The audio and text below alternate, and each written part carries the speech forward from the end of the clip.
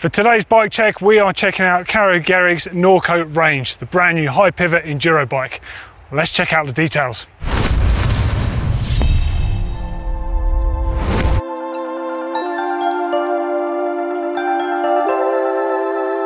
Okay, so starting with the heart of the bike, the all-important bit, the brand new Range frame. Now you might notice the front triangle shares a lot of similarities with a downhill bike. It's pretty much the same. It's using a different linkage, of course, in here. It's got a different back end, different amount of travel, different intention. Carbon fiber front, and when it comes to geometry and sizing, this one is a size large. It's got 480mm reach on here, 77-degree seat angle, really nice and steep there if you follow the imaginary line from the BB axle up to the middle of the saddle rails. And it's got a 63.25-degree head angle with the standard 170mm fork on the front. Of course, racers can tune that by running a higher or a lower front end on the bike. 170mm travel on the rear, geared up around a coil shock, and it's running the high pivot system with the idler wheel. Now Norco have completely refined this because on their Aurum downhill bike they had the high pivot placement as well. The bike is insanely good when it comes to really rough terrain, and this one is certainly no different. Chainstays are proportional according to the size of the bike. On the rear here you've got 442.5mm, and it's got a whole plethora of amazing gear on here. Now, when you take a look at this bike from a side profile, it's almost hard to believe it's a size large. I mean, look how low slung the geometry of this is. It really does look more like a downhill bike than many other enduro bikes at the moment. And in fact, if you look under the BB shell here, you can see it's got a protector on that lower link, which protrudes quite a way underneath. I mean, the position it's in, it's just going to glide over stuff if you did sump out, but it's a pretty impressive piece of design when you look at it.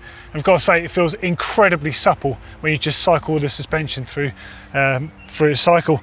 Really cool stuff. Okay, so let's get up to the bars and check out what she's running up there. And up to the cockpit of the bike is running a 760mm Deity carbon bar. As we know, a lot of the pros are choosing to run carbon bars just for a slightly softened approach, bit of vibration, damping. Brake levers themselves, these are cool because these are customized. So the Magura MT7 Pros, and one of the cool things with the Maguras is you can actually customize them in a few different ways. There's a number of different brake lever choices. These ones are the Loic Bruni editions. We actually saw the prototype of these a while back on GMBN Tech, and you can actually have custom graphics on. It's really cool to see her own customs on board on there.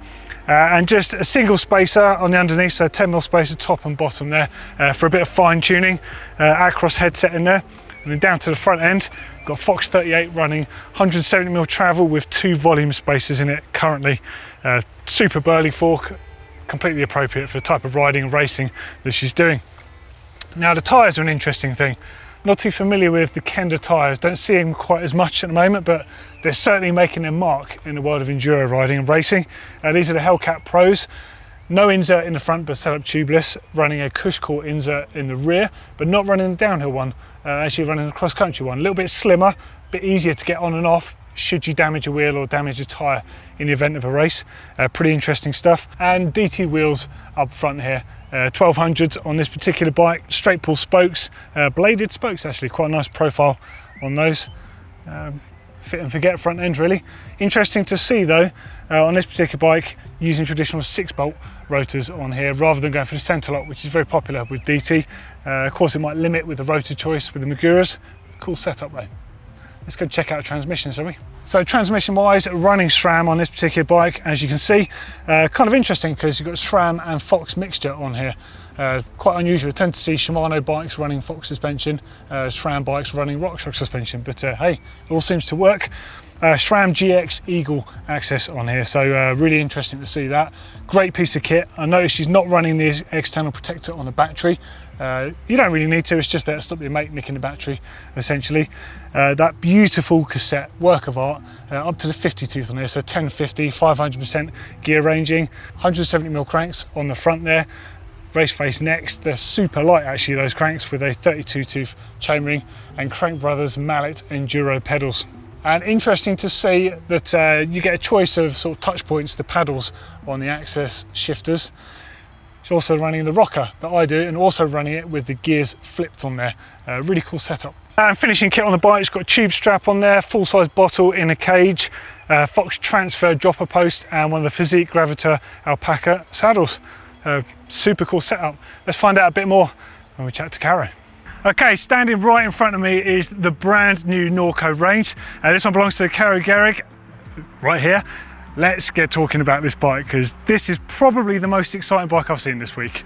There's a few other cool ones floating around, but Norco's always been quite close to my heart.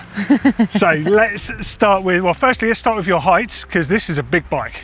Yeah, this is definitely a big bike, and definitely the most exciting bike I've ever ridden. Like, I'm 1.80 meters tall. Okay, and this is a size large I'm riding. So it really, I mean, I guess because it's 29, it really doesn't look like a large. It's so low slung. Looks wicked. Looks like more like a downhill bike. Yeah, definitely. Okay, so brand new platform, literally just launched. It's got that idler wheel at the top. It's got the high pivot. Tell us a little bit about this amazing bike. So this is a size large range frame with a 77 seat angle, 63.25 head angle, and kitted out with Fox suspension, DHX2 with a 450 coil. Yep, okay. So that's 170mm travel on the rear. Exactly. And on the front as well? And on the front. Pretty well balanced bike. So extremely slack. It's got that great climbing seat angle.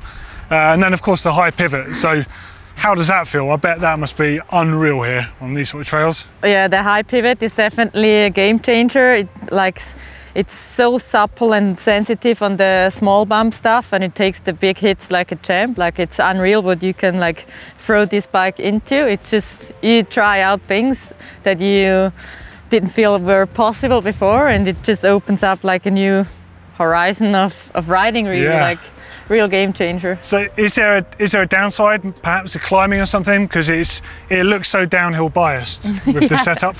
I was actually very, very concerned it wouldn't climb that well, because I mean, it just looks like a massive bike, super beefy, and yeah, it's fairly on the heavy side too. I mean, it's not like built lightweight, right? Yeah, yeah. So we took it to our most technical trail at home that I usually struggle a lot riding up those technical features, and I actually just made it up things I never did before on my light trail bike. So yeah, that was definitely a turning point where I was like, wow, okay, this bike is capable for anything, really. Yeah, I think people get a little bit carried away with weight sometimes. And let's face it, when you've got mountains like this, you don't always need a super light bike. Yeah, for sure. I mean, like, you want to have a bike that's like performing the best on the descent. Yeah. But you also got to get to the top of the mountain, that's for sure. And yeah, like, but it's still climbing very well, and I'm super stoked about that. Okay, so how do you like your suspension to feel? You know, some races like it firm, some races soft, slow, all that sort of stuff. I really like the beginning, like very soft. Yep. And then like getting more supple, more support towards the end of the suspension. So we're riding 2 volume spaces right now and like 87 PSI. Yep. And we tried between 450 coil spring and the 475 and chose the 450 now. But like still figuring it out as we only have the bike since a week. So. Yeah, sure. Yeah, so that must be a strange thing in itself. So it's the first race of the year, and people haven't been at training camps and things. So you're just straight in with this bike. So, you know, how do you feel on it? Do you feel confident straight away? Yeah, really. Like, it was definitely love on first sight, and I felt immediately that this bike is like made to go fast, and it was super exciting for the first outing. It surely is. You don't know, right? Until you actually are racing. So, yeah, it was cool to actually just place into the top 10 again, and that's definitely a confidence booster for sure. Awesome. Okay, so let's move on to your handlebar area here. So what sort of handlebar width do you prefer? I ride the handlebar on a 760 centimeter width. Yeah, so we've seen some races as short as 740, but they're much smaller. You're quite tall, so you need the bigger bar. I have some wide shoulders, so I can handle it. And with the brake levers, are they the standard levers, or are they different from? No, so this is the Loic Bruni brake lever. Okay. Yeah, I think it helps a lot with hand fatigue. Yeah. So it's the most comfortable brake lever we tried. Yeah, it looks really cool, and you've got your own custom graphics on there as well, which is nice to see. Yeah, it's super cool. Like, the brakes are very well customizable. Like, you can choose between like 6 brake levers. So yeah. You're gonna find the match. So I've not ridden these. I've ridden most brand brakes, but everyone says these are insanely powerful. Yeah, they're super powerful. They're really almost sharp. Yeah, definitely. Okay, and so the Rotors, so that 203 or 203 both. Yeah, front and rear, and four-pot calipers. Okay, so onto the wheels then. So carbon or alloy on wheel choice, and do you run inserts on the inside? Like this is a Deity Swiss EXC 2200 carbon wheel, and we have a cash core cross country on the back. Yeah, nothing on the front? Nothing on the front. Okay. Do you always run a cash core on there? Yeah, always XC cash core. Okay. Because I don't feel capable of removing the downhill one in a race if it's needed. I hear some people are actually really concerned about that. It's hard to get on. And it's been enough for us for sure. I mean, the main purpose of it is like to really like keep the tire out if you have a flat tire, and that's perfect. Okay, and tyres. So the Kenda tyres are just not familiar to me, so tell me a little bit about these. Yeah, it's our first year on Kenda. This is the Hellkat in HEC gravity casing on the front, and the Pinner in gravity casing in the back as well. They feel really soft. Yeah, they're very soft, and like this, yeah, amazing traction and good grip for sure. Cool. Right, transmission then. So if we start with the cranks, what length are the cranks? 170 Raceface next R crank. Okay, so that's 2 people now on 170s. Everyone else has been 165s. Really? Yeah. So Jesse actually was the only other person on 170s. Yeah? Yeah, okay. But the end of his cranks is destroyed. Just from hitting the floor the whole time. And what size chainring? It's a 32 chainring. Okay, and do you keep the same chainring size wherever you're riding? Yeah, usually yes. Okay, and then out back, is that I guess that's the full size SRAM block on there? Yeah, it's 52? It's a 50. Okay, so yeah, 1050, and you're running SRAM access?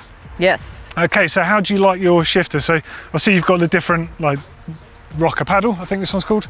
Yeah, that's the new one, and I feel like this is like a bit more intuitive for shifting. Yeah. It's our first season on it, and it's definitely been a bit a challenge to get used to it. Which way around do you have the shifting on yours? Easier up. Yeah, I've got the same. I had it the other way around to start with, and I was just like, oh so my confusing. God. Yeah, totally. Cool. Okay, I think that's about it. We covered most of the stuff on the bike. Yeah.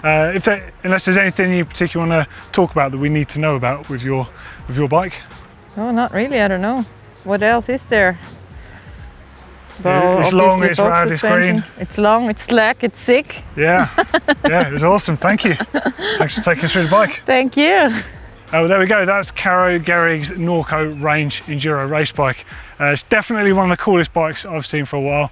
I've got a bit of a thing for Norco bikes, and this one just looks right. Let us know what you think in the comments underneath, and we'll see you in the next video. See you later.